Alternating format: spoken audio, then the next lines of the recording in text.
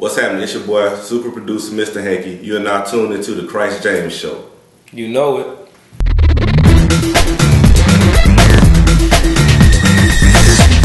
Smart Girl Dumb Booty.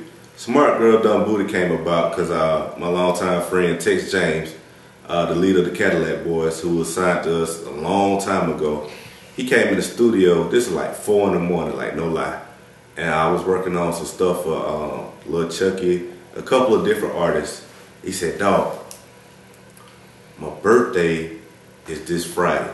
Keep in mind, Tex works on a radio station now and making WIBB. So he said, "Hey dog, they gonna let me play one of my songs for my birthday Friday on the radio station." And he worked for him. Right, he worked for him. Like that was his birthday gift. They gonna let him do his thing. So he said, "I got this idea for a song, man. It's called Smart Girl with a Dumb Booty."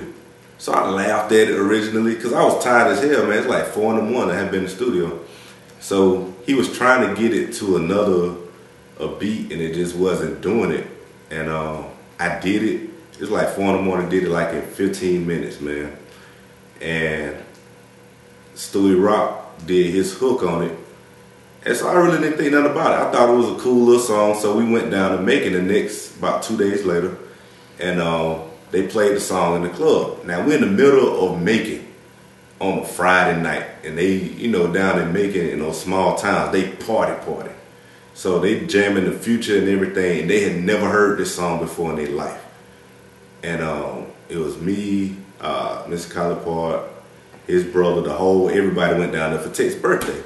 So the song came on, and the girls started dancing harder to Smart Girl than they did to the stuff they've been hearing on the radio for the last 3-4 months.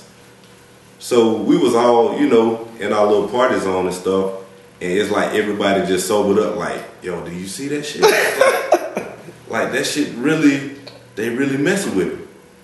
So my partner DJ, Pretty Boy Tank, the next day I posted it up on Twitter, and he hit me up like, "Yo, send me that." I was like, "See you what? You like that Smart Girl? That thing go hard." So I was like, "Damn." So we took it around to a couple of strip clubs. Everywhere we went, the women loved it, and that's how the record came about. It wasn't even, nobody said it, nobody told us it was hot. It just felt right. And to me, that's what music needs to go back to the real essence of the people putting, you know, making people want to dance, making people enjoy life. And once you do that, that's a hit record. You know, no matter what people say, no matter what the critics say, the blog sites, all this other stuff, it's not this, it's not that. If it touched the people, it's a hit. That's the Smart Girl Dumb Booty record. Who that's by? It's by Tex James. You can hit him up on Twitter at Tex, Tex James. That's it, just one word, Tex James.